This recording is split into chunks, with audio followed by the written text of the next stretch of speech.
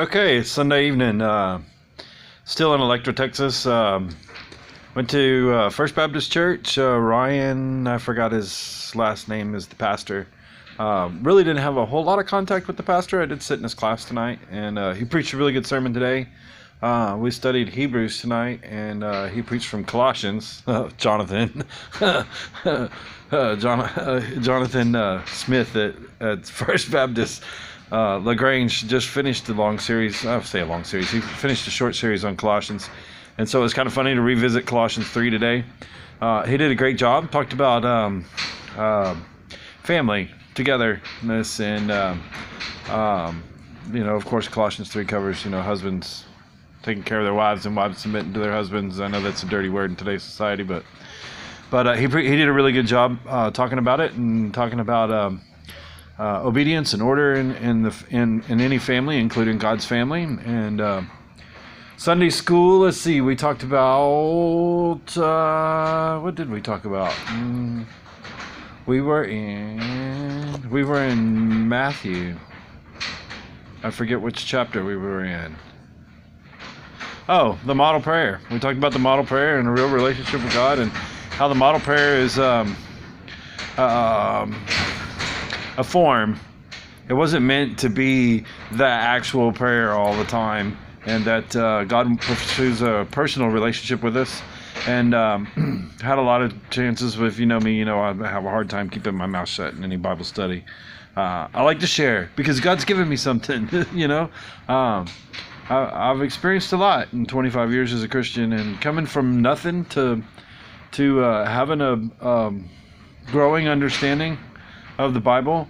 I think if God gives you something, you should share it. There's people out there who need to hear that there's always someone behind you who needs help up and help on, and sharing the gospel, sharing the good news, sharing the word, sharing your relationship with God is a good and helpful thing for young Christians and old Christians. Sometimes seeing God working in other people is exciting too. People.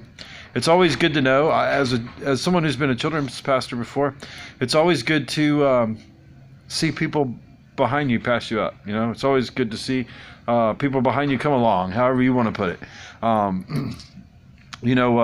I pray that every disciple God uses me to reach does better than me. They start from where I've learned from my mistakes in the beginning, and take that knowledge and grow even faster, bigger, taller, whatever, however you want to put it, even closer to God, quicker.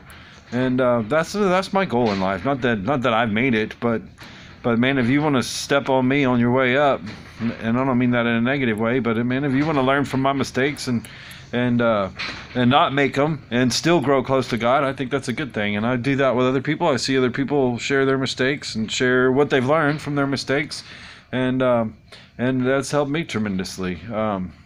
So anyway, worship, traditional. It was a little odd for me. I don't know those old hymns. It's so funny. How is it that the new stuff comes so easy to me, but the old stuff, that timing, the timing of their music back then was really hard. But at least with the hymn, you have notation. You got, notation. You got the actual printed music to see where it's going. And I can sight read music a little bit. So anyway, man, what a great church, really. The people make the church. It's not the building. It's not the pastor. Not that the pastor doesn't have a big part in building people up and equipping the saints, but really it's a family. And to see the family being who God called them to be, and recognizing each other. That's the other thing. You ever been in a town where there's a family and you can recognize someone from that family because they look alike? Christians should be that way too. People should recognize us because we act somewhat alike. We have the same rules. We have the same boundaries. We have the same love for people. And man, I recognize Jesus in this place. I'm at First Baptist Electra. I sent the pastor an email letting him know that I was about 7 hours early for church, and asking if he would mind if I parked in the parking lot and slept in my little trailer. And he came to me right before the sermon. He said, you're the guy who emailed me. I was like, yeah, I hope you don't mind. He's like, no, absolutely. It's our pleasure. And so we had good church today. Went to eat with one of the people here at a Mexican restaurant. I forgot the name of it. But came home, took Sophie out for a little short walk. She did her business, laid down for a nap, got up and went to Bible study, and that's when we studied Hebrews. And had a good time in the Bible study. The pastor does a good job. He's pretty thorough. I like expository, and don't get me going on expository preaching. Expository preaching teaching is, I think, underrated and underutilized in the church today. I love secret church where you just take a whole book and go all the way through it in a night. But we didn't do that tonight. We went through chapter 11, I believe, or chapter 10. This is the chapter before the great faith chapter, and had a lot of good conversations about the difference between the old law and the new law, and how I think that's Sophie scratching on something. Oh, she's wanting to get in the sleeping bag. I hung the sleeping bag up. So anyway, after church, they were asking, where are you going to go? What are you going to do? And as I was telling, they were making up their mind that they weren't going to let me out in the weather. And I have to say I didn't put up too big of a fight. You could tell I'm in the barn. I'm high and dry and warm, and making some slight repairs on the trailer. Got somebody coming to get me in the morning to go pick up some supplies to finish making some other repairs, and looking forward to it. Real nice guy. He was in my Sunday school class, and he was real quiet, and apparently he wasn't feeling well, because later on everybody was like, I wonder what was wrong with him today. He's normally so talkative. And so anyway, he came back tonight, and he was obviously feeling better, which is funny, because when I heard he might not be feeling well, I was praying for him, because something about him I really like. Anyway, and shine the light wherever God puts you. Wherever God, wherever you're at is ordained by God. So you just speak the word and speak His will into people's lives, and seek ye first the kingdom, and all these things will be added to you. Really been bouncing around in my head and my heart lately. I know I'm flawed, but I'm seeking the kingdom. I know that I'm probably not the best for any job God's called me to, but I'm the one.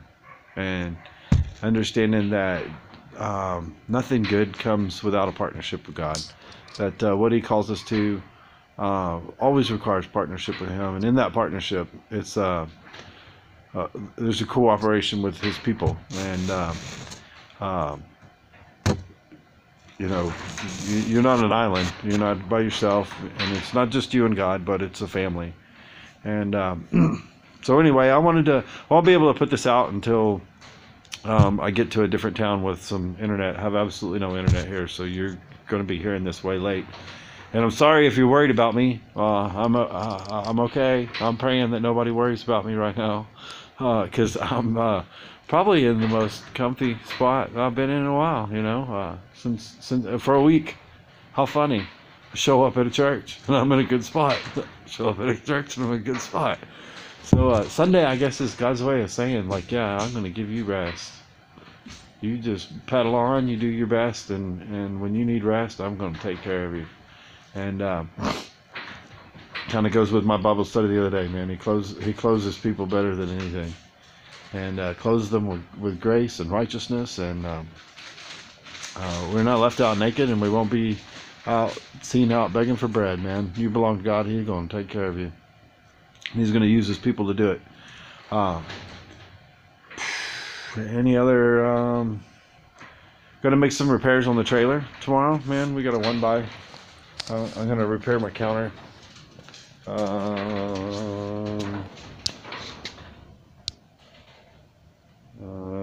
Yeah, I don't know how to flip it around once it started, so anyway, I'm going to repair this piece right here. I got one short broken board that is affecting my whole countertop, so I'm going to fix that, and going to fix my fenders so that somebody can't ruin any more wheels or slow us down anymore, so at least I don't have to worry. Gonna make some hard fenders. We're thinking maybe some tin, some sheet metal, thin sheet metal or something. If not, wood would be fine, but I just don't know what they're thinking. I don't know what they have in mind, and I'm not gonna argue as long as it works. Pardon me, little Mexican food coming to revisit. So I'm glad you can't smell that. Sorry for being gross. Let's see what else. Man, I'm almost halfway there. I'm so excited. Charging everything. I'm looking for my headlight charger. Can't find my headlight charger. So Duncan Grigsby, if you get this, save me some effort. I'm gonna keep looking until I find it, but I think I may have left it at Kim's house. So I'm gonna keep digging. It's gonna be in there somewhere. I think I charged it once since I started, which is why I'm saying that. Anyway, but yeah, my headlight's on red. Charging everything else up. Well, I actually have electric power, so I don't have to worry about the generator screaming at me all night. And the other thing is, this town's a little bit shadier than most, and it made me nervous having my stuff outside. I think the church is like a cut through for a lot of people coming through town, and I've seen a couple tweakers, which, man, I pray God gives me an opportunity to speak life to one. I've had an opportunity to wave to the same one 2 or 3 times, and listen, man, you can't snow a snowman. I've been a tweaker before, and I know what it looks like. And he needs Jesus, man. He needs somebody to just love him, and tell him the truth. The funny thing about being a tweaker is you don't think anybody knows, and it is so obvious. Grandma might know, but other tweakers, you ain't hiding it. So anyway, trailer rolled into town fine. I'm liking the 20-inch wheels. We're probably gonna get another. I'm gonna go by the recycle center here and get another set. That or a bike shop, and they're a lot tougher, man. That's what I needed. They're a whole lot tougher. They're working out for me. They're pink, but I don't care. Pink and black works for me, man. I'm not here to look pretty. Weather, man. The weather is going to be bad until Tuesday morning. Tuesday morning should clear up. At least go down to some way more manageable rain chances of like 20%, something like that. It's cold. It's 40 degrees during the day. Lows, I don't know what the lows are going to be, but hey, man, we're in North Texas. It's supposed to be cold, so gonna keep growing the beard. I'm gonna grow the beard until I get there. Maybe by the time I get there, Beto can braid it for me if I have more weather stops. I'm kidding. Don't worry, Beto. We're shaving it off. We're gonna make it look good. I might do like one of them really cool, skinny Mexican beards or something. I don't know. Think about it. That's it, man. I hope landing place and Mark Hardacre, I've been praying for you. Chad, man, I was really praying for you this morning. Starting your Exodus series. Guys, you should go to Freedom Life Church in Bowie, Texas. Look it up. Freedomlife.net, I think. Freedomlifechurch.net. I forget, but look it up. That first sermon in his Exodus series ought to be available soon. And I bet you money it's good.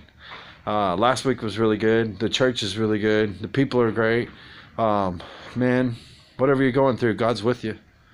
If you just, one of the things we talked about tonight in Bible study, we were in Hebrews. In Hebrews, it talks about how we can come to God without the shame because of what Christ did. And one of the things that I wish I had added, and I had the thought in my head and somehow got sidetracked. It's Matt Bechtel. I'm always sidetracked. But the great thing about having your shame removed, man, if you read the Genesis story, Adam and Eve, first thing they did, as soon as shame hit them, they hid from God. And that's why he took our shame. That's why he removed our shame from us. Is so that we really can, now that we're our own royal priesthood, that we can go straight to the Father. The veil is ripped and we can go right into the Holy of Holies. In reality, we are the Holy of Holies. He lives in us. But the reason he took our shame away is so that we would come to him. Because with shame, we want to hide ourselves. So, come on. We all know that. When your child is guilty and they're full of shame, they're going to hide from you. And in the Genesis story, when they were guilty, even though they didn't know if God knew what they did, or even before they knew, God knew what they did, however you want to put it.